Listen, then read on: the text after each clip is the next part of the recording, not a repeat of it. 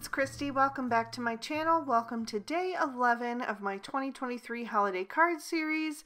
Today I'm going to be making a card using Hello Bluebird's Christmas Eve and Merry Friends. So I've stamped those images out on Spectrum Noir Ultra Smooth Premium White cardstock with Lawn Fawn Jet Black ink, and I'm going to be coloring to match some pattern paper from the Simple Stories The Holiday Life 6x8 pad. So I'm going to tear a sheet out to use as my color inspiration and tuck that under my cardstock panel, and I'll be coloring with my Copic markers. So I'm starting with Santa's skin. I'm using E00, E11, and E13 for that, putting a nice shadow up under his hat brim and under those big bushy eyebrows. And I also put a nice shadow on the tip of his nose just to make that look a little more red. And then I'm going to blend down with the E11 and the E00. Then I'll bring in R20 and R22 and give him some rosy cheeks. And I also added a touch of that to his nose because it's going to be an outdoor snowy scene. So that will just give him a little bit of color on his face. Then I'm going to use E000 with E40 and E41 for his beard, just coloring that white, but I didn't want to go with gray tones. I wanted something that was a little bit warmer and creamier. So I'm just adding that E41 wherever I want the deepest shading to go, like up around the edges of his hat and at the bottom of his beard, bottom of his mustache. I put it on the top of his eyebrows. And then I'm going to blend out with the E41, still sticking close to the edges though, because I do want to leave plenty of white space so it still reads as white. And then I'm going to use the E000 to kind of soften those shades into that white cardstock. And I'm also going to use these shades for the white parts of my little deer. So I'm starting with that E41 again. I'm going to go around the patch around the eye, and then also the inner parts of the ears, the underside of the tail. And then I'm also going to bring some of that color down on the neck, starting with that E41 and just adding a little bit of shading on the side there, and then blending out with the E40 and then a little bit of that E000. And I'll blend that into the other colors in just a moment. And then I'm going to use the E40 to add a little shading to the white parts of my candy cane. For the rest of my deer's body, I'm going to use E51, E53, and E55. I wanted to go with some lighter tones today since this is just a little fawn. You can tell from the spots on the hindquarters. So I just wanted to use some lighter shades. So I'm using the E55 for the darkest shadows, adding a little bit of that on the top of the tail, also on the top of the back and hindquarters because the head is tipped a little bit backwards and we'd be casting a shadow there. I put some shadows on the backs of the legs, and then I'm also just adding some shading around the head and on the edges of the ears. And then I'm going to start to blend that out with the E53. I am coloring carefully around those little spots to try to keep them as white as possible, but I will go over those later on to make them even whiter. So if you end up accidentally coloring over them, it's not a big deal, especially if you're using these lighter shades. But once I have that E53 laid in everywhere, I'm going to come in with the E51 and just fill in any space that I want to be brown. I did leave the belly white, and I'm just going to take that E51 a little bit into that neck area that I had already shaded with the lighter tones. Next, I'm going to bring in some reds. I'm using R24, R29, and R39 to color all the little red parts of Santa's outfit. And he is quite a large image, so I'm going to break him down into sections. So I'm just working on the hat first.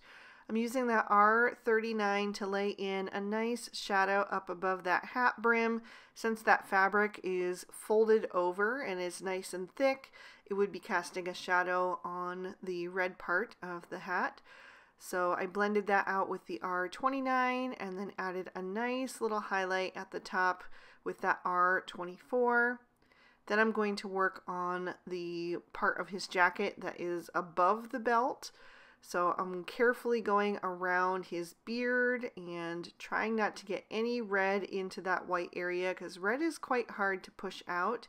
And I just want to have a little bit of a shadow there. So I'm using the very tip of my marker and very light pressure to just add a little bit of that darkest shade in there so it will add a nice bit of contrast and depth. And then I'm going to blend that out again with the R29. Still making sure to leave some room in there for that R24 so we still get a dynamic look. And I also saved that little part that is on the other side of the lantern to do separately because I needed to really focus and see what would be red and what would be white there. So I just was very careful about coloring that in once I figured that out. Then I'm going to move to the area of the jacket that is below the belt. So I'm adding some shading on both sides of his body, both the left and the right. Also up under the belt and his sleeve. And where the fabric is kind of meeting each other up in the center there, I'll also add a little bit of depth there. So nice little bit of highlight in the center down right above the hem. It'll give me that nice warm bright tone with that R24. And then there's also the area under his jacket where his pants are, right above his boots. So that would be more shaded because it wouldn't get as much light down there. So I'm not leaving as much room for a highlight, but I still want there to be a little bit so that we have a nice bit of contrast. So just a little touch of that R24 to fill in those little white slivers that remained. And then I also am going to do the red parts of my candy cane. I'm just using the R24 to color those in solid because it's super small. And I also wanted to do the bow on the gift to be red. So I'm putting the R39 down toward the bottom of the ribbon and also where the ribbon is gathered. And then blending out with the R29 and then using the R24 once again for that nice warm highlight. Then I'm going to move on to some warm grays to do the white parts of Santa's outfit. I'm using W00, W1, and W3. So I'm only going to use a little bit of that W3 because I don't want it to get dark and look dingy. I just want to have a bit of shading to it. So I started with that, and then I'm blending out with the W1, and then the W00, and then I'm going to leave a lot of that cardstock just plain white, and that's going to make sure that it still reads as white and doesn't look, you know, like it's been packed away for the entire year and is all dusty. So I'm adding the same shades on the sleeves of the jacket and then also down at the hem. And once again, I just kind of broke it down into little sections just so I didn't get too overwhelmed since this is such a large image, but it's super fun to color. I just loved coloring this little Santa. I think he's so cute. And yeah, I had so much fun coloring him in. I'm going to move on to some darker grays now. I switched to the tees. The tees have a little bit more of a cooler tone to them, which I think lends it well to kind of shinier things like a belt or boots, things like that. So that's why I switched from the warm grays to the toner grays. They still are a little bit warmer than like the cool grays, so it just ties into those warm grays a little bit better. But I'm using the T7 for the darkest, blending out with the T5, and then using the T3 for a highlight. I'm also going to color his boots with these shades, so he'll have some nice black boots. Putting most of the shading up under the pants and down the back of the boot, but also in the crease above the toe, just to emphasize where that is kind of drawn in. And then again, blending out that T7 with the T5 and making sure to leave a little bit of highlight on the toe where the light would reflect the most for that T3. I'm also going to use these shades for the lantern. So I'm going to start with that T7 and carefully fill in the handle of the lantern. And I'm just going to do that solid because it's such a thin little area to color in. So again, using the very tip of that marker and just, you know, only using light pressure so I can get in all of those little areas. I'll also add a little bit of shading on the left hand side, and that way the light will be reflecting on the right where it's kind of pointed out toward the center of the scene that I'll be creating. And then just filled in the rest with the T5 and T3.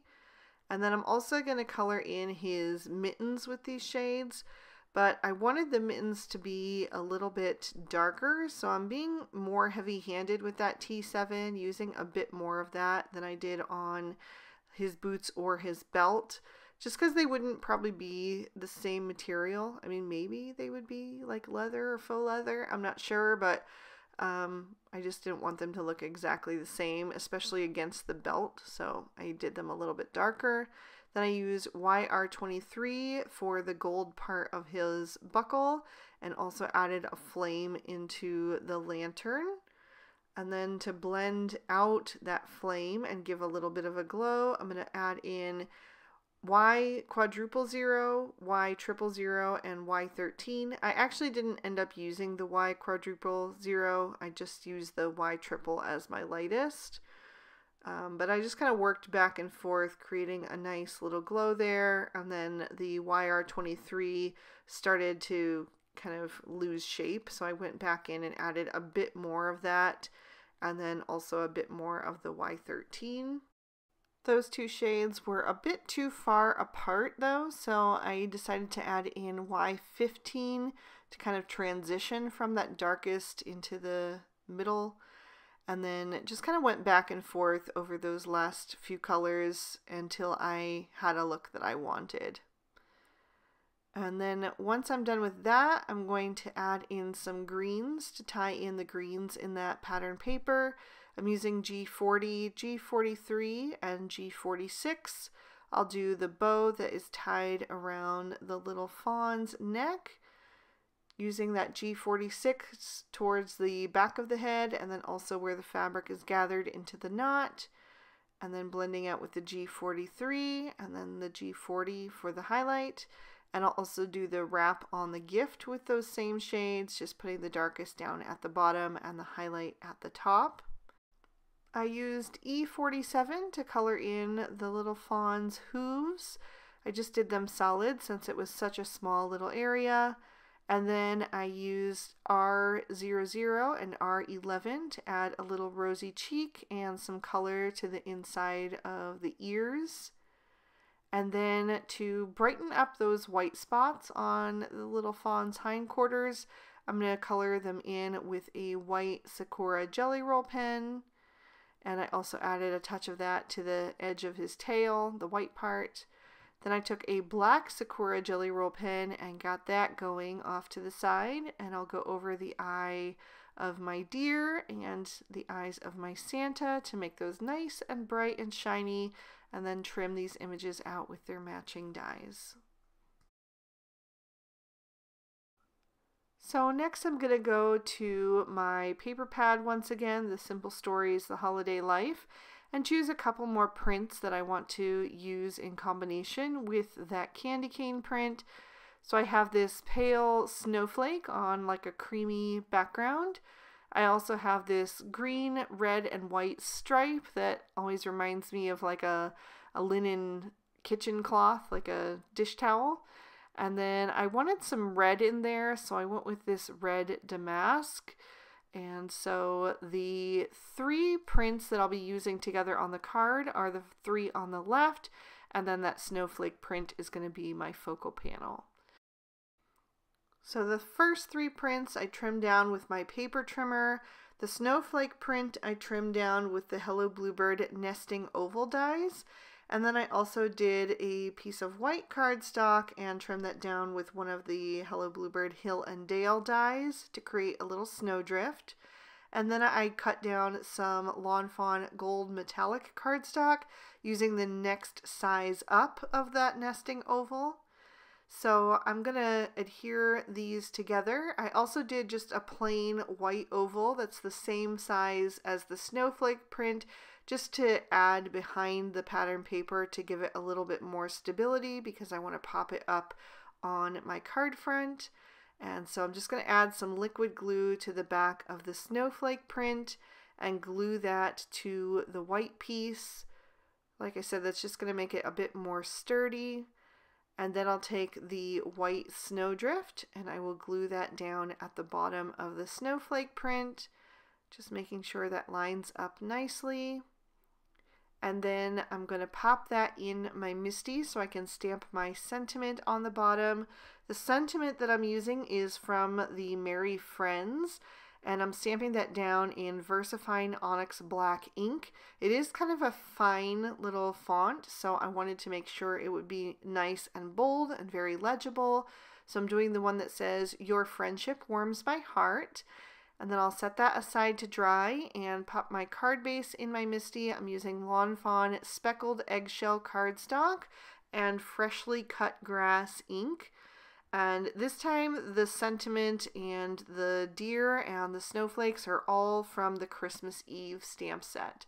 And it says, "For my dear friend at Christmas." I think that's super cute, and I love that little fawn that I stamped on the inside. That one might be my favorite from the whole set. So now I'm ready to start assembling. I'm going to take the candy cane print and glue that to cover my entire card front. So it is a standard A2 size card, 4 1/4 tall by 5 1/2 wide. So I cut this down to fit exactly. So I'm just going to pinch those corners together to make sure it's lined up straight. And then I'm going to layer these two prints. I was kind of just deciding whether I wanted the stripe to be in the back or the red to be in the back of the layers. I decided to do the stripe next, so I'm going to add that running vertically from the top to the bottom, and then I'll have the red damask print or damask print running horizontally in the center right over top of the striped print. Just making sure that that is on there straight before I press that down into place, because that glue dries very quickly. And then I'm going to glue my focal panel to that gold oval. So it just adds a little bit of a frame to that. And again, I just want to make sure it's on there straight before that glue dries permanently. So I'm just adjusting that. And then once I'm happy with how that's looking, I'm going to add some foam tape to the back of it. And then I can peel off those release papers and I'll center that on my card front.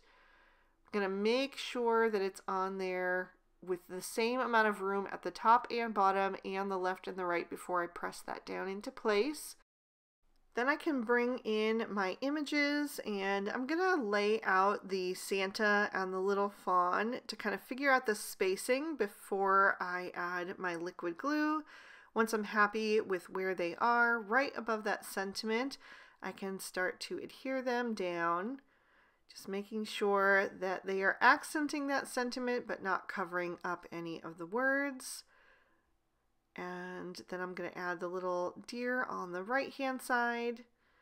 And then I've got those two little tiny accessory images that are going to take up some of that room down in the center, because it just looked a little bit blank there.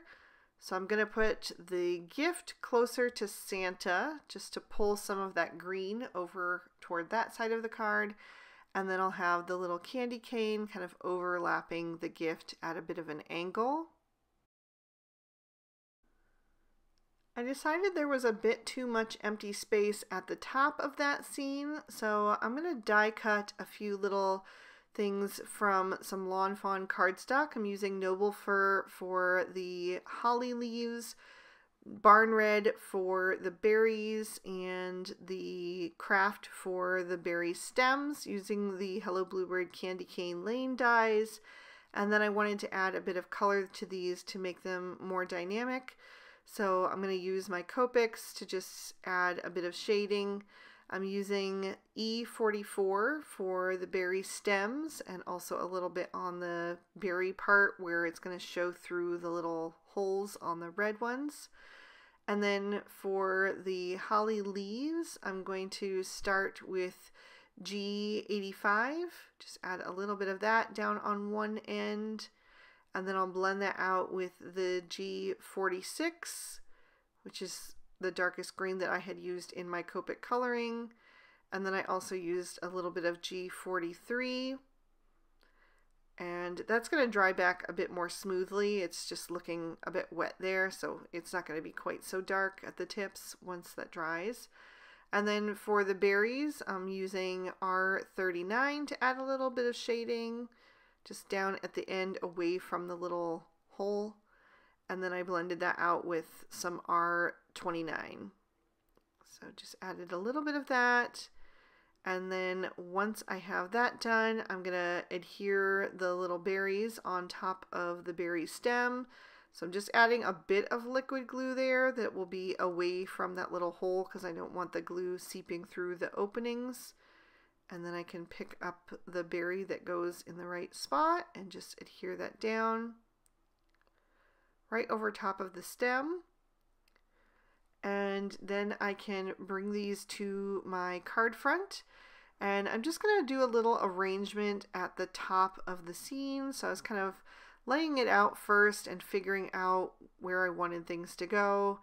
But basically I just wanted the berries to be coming out and then the leaves kind of clustered behind them. And then once I was ready to commit, I'm just going to start with the berry stem.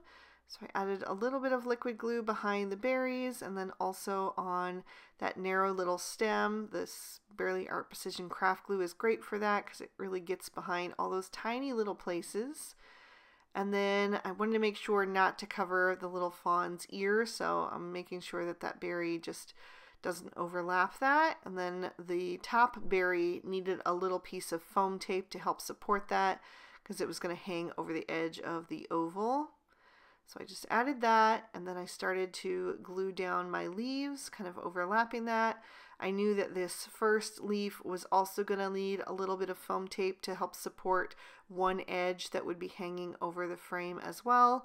And then I used a little bit of liquid glue for the part that would be overlapping. I just wanted to make sure that everything fit within the frame of the card because I want it to be able to be sent in the mail, and so it needs to fit inside a standard size envelope.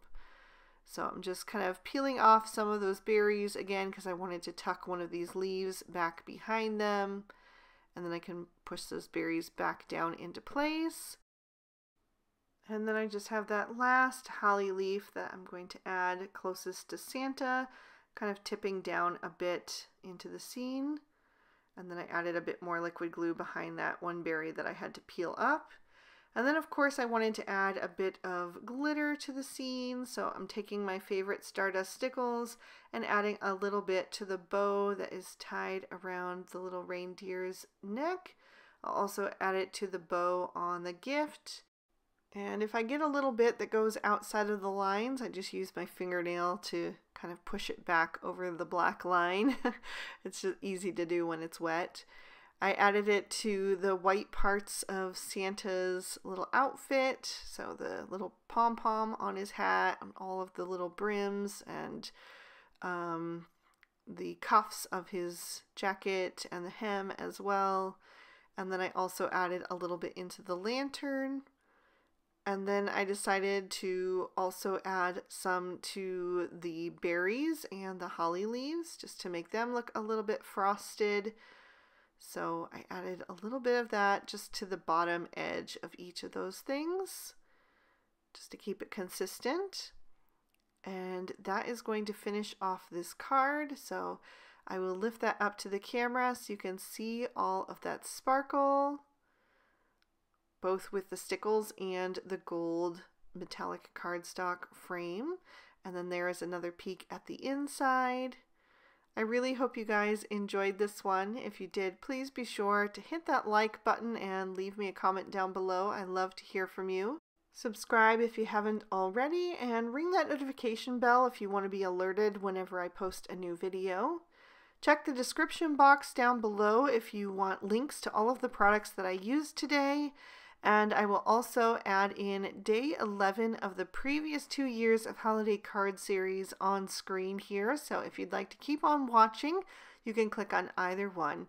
Thank you so much for spending your time with me today. I really hope that you had a good one, and I will see you soon in another video. Bye-bye.